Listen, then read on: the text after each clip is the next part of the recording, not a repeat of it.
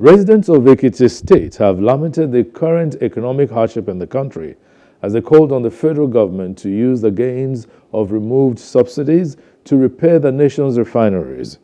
Speaking with our correspondent, a public affairs analyst, Ayo Arugundade, and other residents said Nigeria's refineries need urgent attention to cushion the effect of increased pump price of petrol.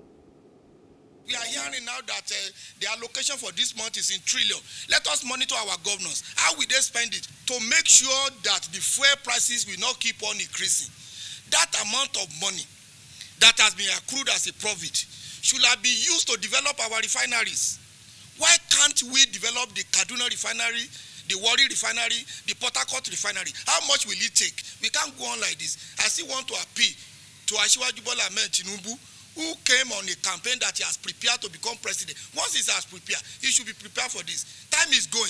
No, you say, we should endure, but they are not laying good example. Let the endurance start from the National Assembly. Let them be collecting part-time allowances. Don't let them collect humongous amount of money.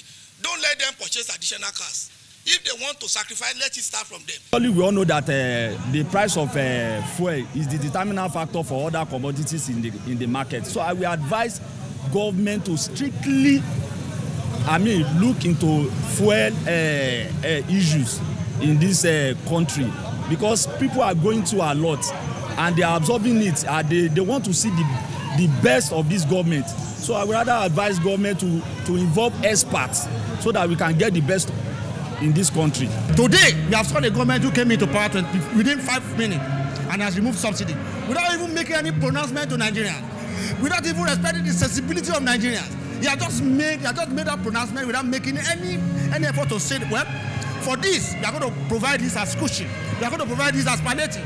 So it's very unfortunate. So as a businessman, well, we are here, we are Nigerians, and our business growth, business life dependent on some of these things that they have mentioned. And we're here, so we'll begin to see the outcome of it.